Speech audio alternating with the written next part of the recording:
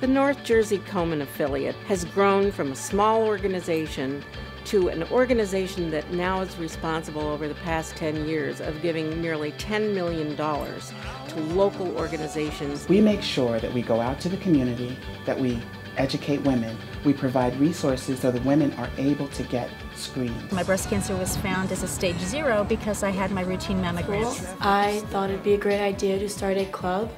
I started the Breast Cancer Awareness Club at Westfield High School. There is hope.